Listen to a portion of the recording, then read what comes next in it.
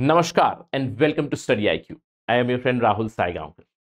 The agenda for today's discussion is connected to biotechnology, where we will be discussing about genetically edited mustard. Now you're already thinking, sir, I know about this. I have read about it. I know about genetically modified mustard. Its variant is called DMH11, the Dhara mustard hybrid 11. It has been developed by a team led by Deepak Pental of the Center for Genetic Manipulation of Crop Plants, New Delhi. And last year, I also read that the Genetic Engineering Appraisal Committee has given its approval to DMH11 along with certain riders. Now, you should not get confused between these two discussions. We are not going to discuss about genetically modified mustard or DMH11. We are going to discuss about genetically edited mustard. We'll try to understand the nuances between them by taking details of a recent research where scientists have created genetically edited mustard with certain benefits, which will have game-changing results if it is successfully implemented in our country. All right, let's begin our interaction. But before that, there is a small notice for all the UPSC civil services aspirants. StudyIQ is offering prelims to interview program. The August batch is starting from 23rd August 2023.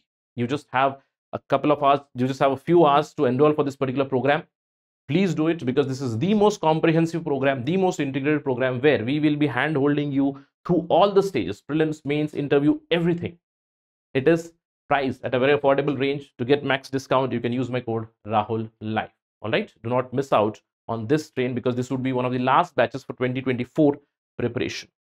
Do it soon. I'll see you in the class. Right?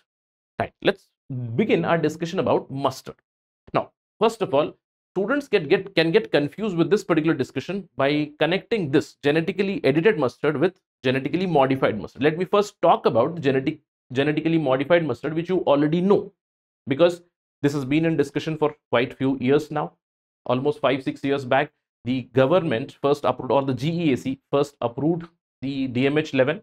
Then there was a lot of protest, and ultimately in 2022, again, the Genetic Engineering Appraisal Committee under the MOEFCC has approved cultivation of Dhara mustard hybrid 11 along with certain riders. They have told, or it has been mentioned that study of DMH11 on bees, especially for pollination, that has to be conducted and a report has to be submitted. So we'll keep an eye on that. We know about DMH11. It is genetically modified mustard. It has been developed by a team led by Deepak Pental, and what they have done, because see, we know in mustard hybridization, it becomes very tough. Why? Because mustard is a perfect flower. So what they did for the genetically modified mustard, they took two variants. They took one Indian variant. It is called Varuna variant. It is a high yielding variety from Indian side. They crossed it with East European variant, and what they did was they incorporated certain external genes. They incorporated external genes from a bacteria, soil bacteria called as Bacillus amylolicaceans. They took Barstar gene and incorporated in the East European variant to enhance its fertility. They incorporated Barnase gene to suppress the fertility of the male variant Varuna, and they created a hybrid.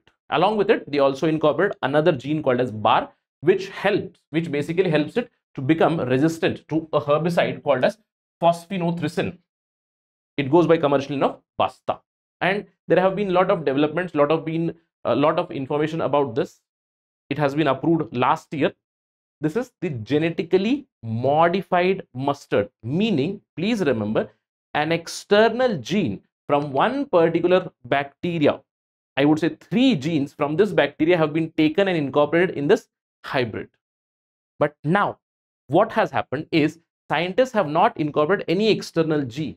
They have edited already existing Indian variant. So please try to understand, this is genetically modified mustard. We are going to discuss about genetically edited mustard. Here, there is no concept of hybridization between these two. The discussion specifically is connected. The discussion specifically is connected to Indian Varuna variant, in which certain genes have been edited. How they have been edited, I'll discuss that. Now you have a question, sir, why did they edit some genes in our own Indian variant? What happened? See, We do know that rapeseed mustard, it is one of the important constituents which provides us vegetable oils. And you do know that India imports lot of oils from outside because we are not able to fulfill our domestic requirements.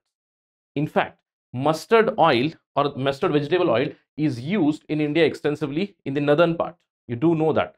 If you look at the total vegetable oil produced in India, 42% of it comes from mustard itself, even higher than soya bean. We do import a lot of palm oil from many other countries. Now, please try to understand, we just do not consume the oil. First of all, we take these seeds, we crush them, we get the oil. We use this for cooking and for other purposes. And whatever residue comes out, we make a cake out of it. And that residue left out, it in form of cake, it becomes a very important ingredient or a food product which is rich in proteins, which is fed to livestock, poultry, etc. So we use two products. One is the oil for our consumption and the residue cake for livestock. But what is the problem with Indian Varuna variant? The problem is when we crush this Indian Varuna variant, there are two big issues. First issue is high levels of glucosinolates. Now, glucosinolates are compounds which comprise of sulfur and nitrogen. And when you crush it, the amount of glucosinolate, it gives the characteristic pungent feeling or pungent taste to the oil. You must have seen or you must have felt it that mustard oil is quite pungent in comparison to other oils. And Indian variant Varuna, when we crush it, it generally gives 120 to 130 ppm, that is 120 to 130 milligrams per kg of glucosinolates are in that oil. And for a canola quality oil, we need less than 30 parts per million. Please remember, canola quality oil is suitable for eating. Canola quality oil or canola quality seeds, they germinate. 90% of those seeds will germinate because we can use them for future cultivation as well. So what I want, any kind of oil seed that I would want it to be canola standard. Canola is a standard. Please remember that. So first issue with Indian variant is high levels of glucosinolates. And the second issue is this glucosinolate, if I put it or if I feed it to the livestock, because you do understand the residue cake is given to the livestock, it is given to poultry. And the problem with rapeseed mustard seed residue cake is it is indigestible in most poultry and pigs. So what is done right now is it is diluted, it is mixed with fodder grass, it is mixed with water, and it is fed. And if we use residue cake of the current rapeseed mustard seed in large quantities, it leads to many problems in livestock. One of the biggest problems is goiter. Goiter, the enlargement near the neck. Now, it happens in humans because of the shortage of iodine. You do know that. Apart from that, high glucosinolates, they also lead to a lot of organ abnormalities in many livestock in India. So these are the two problems because of which now Indian scientists have been working for almost 2 decades now. Scientists at different institutions like the Center for Genetic Manipulation of Crop Plants, Indian Council of Agricultural Research, many institutes are working, and now they have gotten a solution. How? By using the revolutionary CRISPR-Cas9 technology. You must have heard about CRISPR-Cas9 technology. CRISPR-Cas9 is a technology of molecular scissors where you can make a DNA double strand cut very, very easily at a convenient place. And scientists have now published this paper. Indian scientists have published a paper in Plant Biotechnology Journal, a renowned journal. You can see targeted editing of multiple homologous genes GTR1 and GTR2, which have improved the efficiency, which have improved the performance and quality of oil produced by rapeseed mustard seed after editing.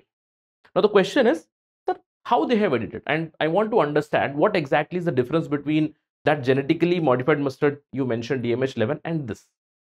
Now, in the DMH11, CRISPR-Cas9 technology is not used. Of course, both work on the basis of that recombinant DNA only. But here there is no external gene which is incorporated. All right, and in the current genetically edited mustard, CRISPR-Cas9 technology is used. And you do know CRISPR-Cas9, it was adapted from a bacteria.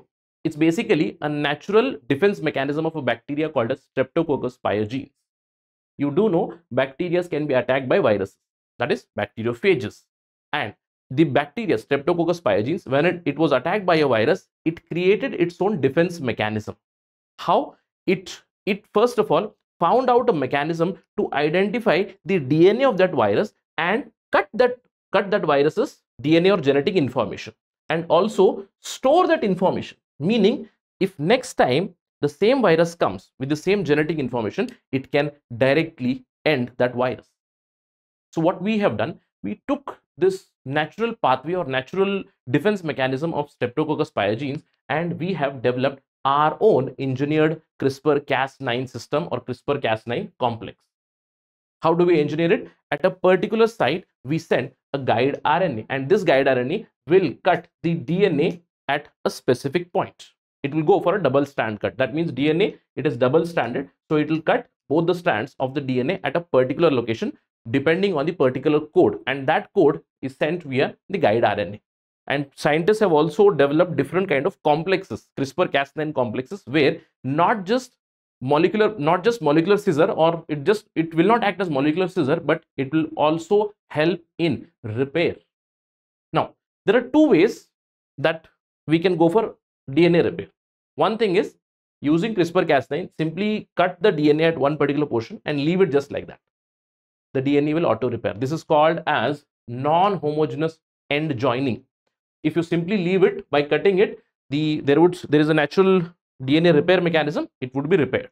Or else we can also go for homologous directed repair, where when I cut some particular part of the code, I can add another gene or another specific code here. And please remember, in genetically edited mustard, scientists have used non-homogeneous end joining. That means they have simply cut certain genes which were responsible for high amount of glycosinolates in seeds.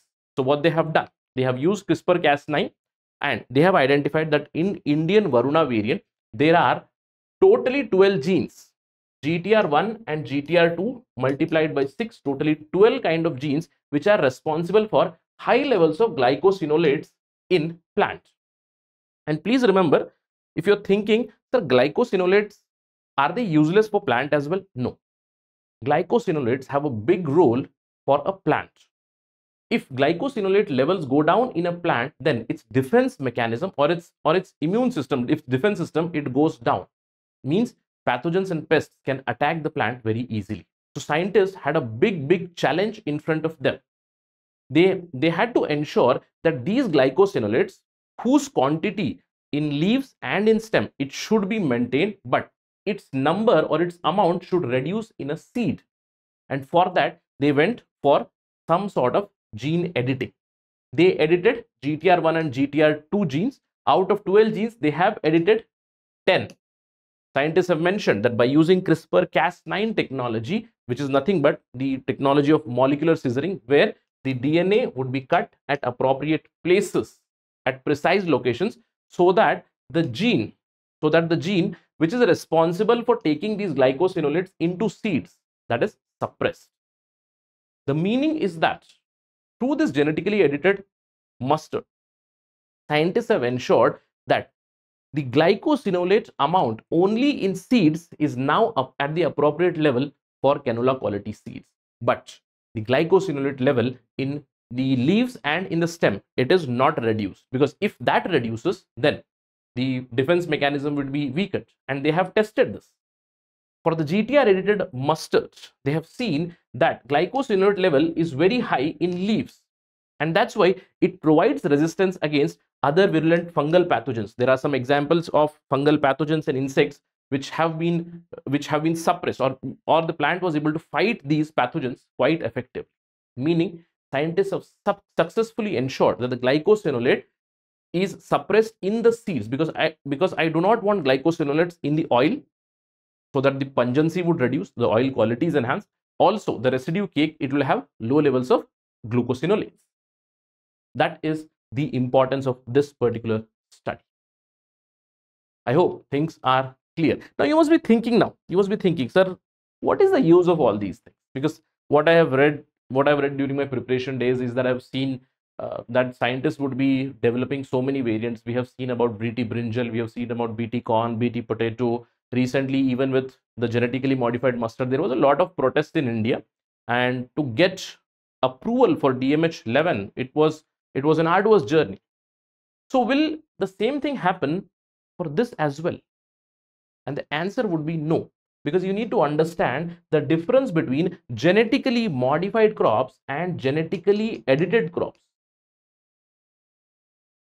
Because last year in March 2022, the government has come up, Department of Biotechnology has come up with new guidelines for the safety assessment of genome edited plants.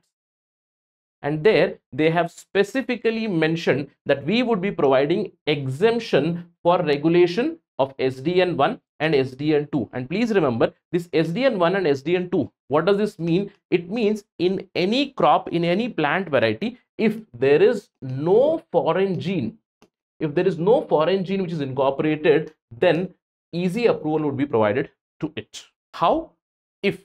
If there is no foreign gene which is incorporated in the crop, then the approval process, it does not lie with the Genetic Engineering Appraisal Committee. It does not go to GEAC. It lies with the IBSC. IBSC is the Institutional Biosafety Committee, which comprises of scientists from different institutions who are actually working on genetically edited crops.